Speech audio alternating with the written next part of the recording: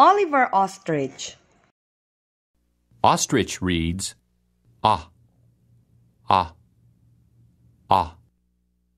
Ostrich reads, ah, ah, ah.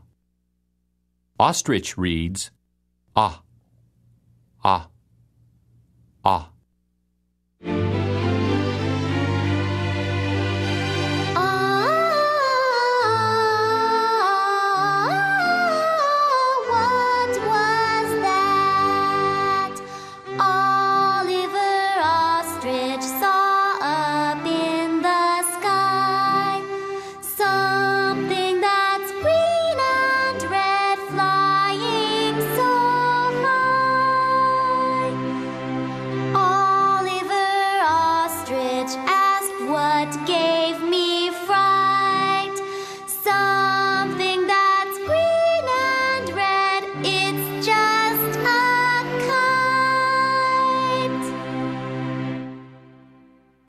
Oliver Ostrich was glad it was Saturday.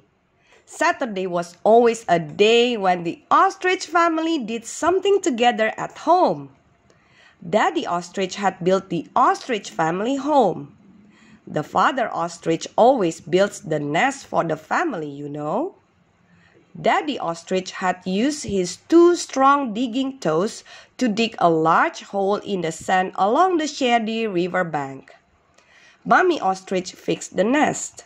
Mommy Ostrich fixed her home ostrich style. So, the Ostrich family loved Saturdays.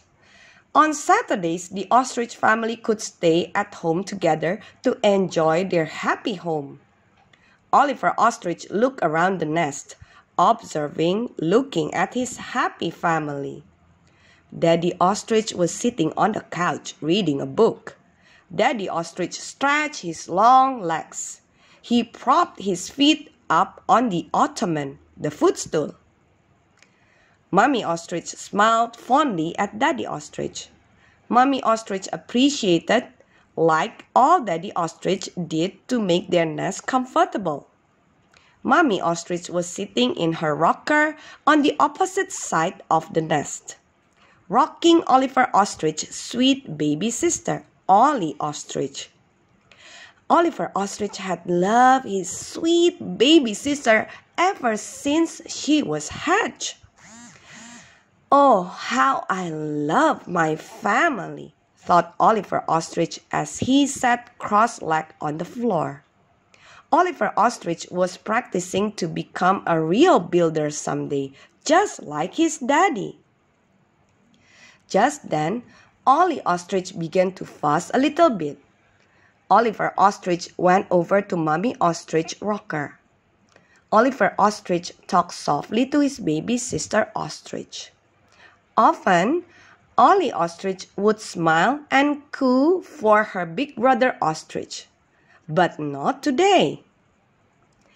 "I see that Ollie Ostrich is hungry again," said Mommy Ostrich. "Ollie Ostrich is hungry again already?" asked Daddy Ostrich. "Ollie Ostrich is one hollow, empty, hungry little baby." "I'll go get Ollie's bottle of ostrich grass juice," said Oliver Ostrich. When Oliver Ostrich came running back with the baby's bottle, Ollie Ostrich put out her pudgy little wings to take the bottle. Ollie Ostrich was happy now. She began to drink the wonderful ostrich grass juice fast. Right in the middle of a swallow, Ollie Ostrich stopped and grinned at her helpful big brother Oliver Ostrich. A little drip drop of ostrich grass juice ran from the corner of her little beak right down her soft, downy chin. "Now I know why you keep a bib on our baby, Mommy Ostrich," said Oliver Ostrich as he smiled back at Ollie Ostrich. Daddy Ostrich smiled at Mommy Ostrich. Mommy Ostrich smiled at Daddy Ostrich. The 2 ostrich parents were observing, looking at their offspring children lovingly. I see that you are a happy helper in our nest, Oliver Ostrich, said Daddy Ostrich. I am thankful that you help Mommy Ostrich when she is busy with Ollie Ostrich. I appreciate your help too, Oliver Ostrich, added Mommy Ostrich. If I didn't have you to help me, I would have to be an octopus to get everything done in my nest. I do try to be a happy helper, explained Oliver Ostrich. At school, I keep my office neat. I like to do things for my supervisor too. You also pick up your toys at home, Oliver Ostrich, added Mommy Ostrich. And you keep your own feathers neat most of the time too. I have seen you putting the little chairs away after little ostrich class at church, praised Daddy Ostrich. You always keep your offering money quiet until the offering is taken too, remembered Mommy Ostrich. We are proud of you, Oliver Ostrich, our happy little helper, said Daddy Ostrich. Mommy Ostrich's eyes just shined with love as she looked at Oliver Ostrich. I do try not to kick up too much dust with my long legs, Oliver Ostrich assured his fox. I try to be careful whether I'm helping at home, at church, or at school. Ostriches can kick a lot of dust up with their powerful legs, you know. Well, Oliver Ostrich, I would like to give you an opportunity, a time to help me right now, said Mommy Ostrich. Oliver Ostrich stood up on his long legs. Oliver Ostrich pretended to bow to Mommy Ostrich. At your service, Mommy Ostrich, Oliver Ostrich said. Daddy Ostrich laughed with his comical funny son. I have a little shopping list with pictures, continued Mommy Ostrich. Please go to the store for me, Oliver Ostrich. I will pin the money in your pocket with an extra one of Ollie Ostrich diaper pins. Sure, Mommy Ostrich, Oliver Ostrich agreed. I will do the job for you. Put on your spotted down jacket, Oliver Ostrich, reminded Daddy Ostrich. It's a cold October day outside. Yes, sir, Daddy Ostrich, said Oliver Ostrich obediently. Be careful when you cross the street at the end of the block, reminded Mommy Ostrich.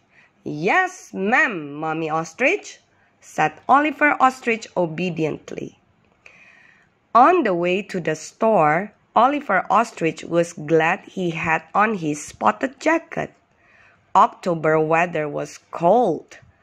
Oliver Ostrich observed, looked at the lovely fall colors. The tree's leaves were red, orange, yellow, and brown. The October wind was blowing the tree leaves.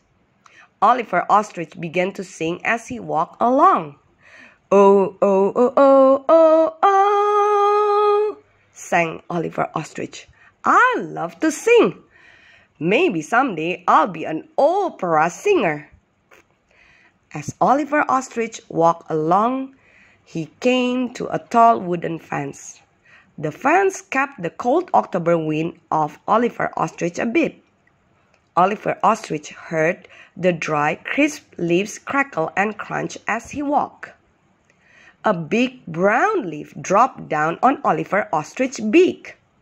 Oliver Ostrich looked up. Oliver Ostrich looked at the tall wooden fence. Oliver Ostrich looked up at the big brown tree. Suddenly, a great big green and red something popped up and looked over the fence at Oliver Ostrich. Oliver Ostrich hollered, "Oh, oh, oh, oh, oh, oh, oh," as he took off down the sidewalk as fast as an ostrich can run. What did Oliver Ostrich see?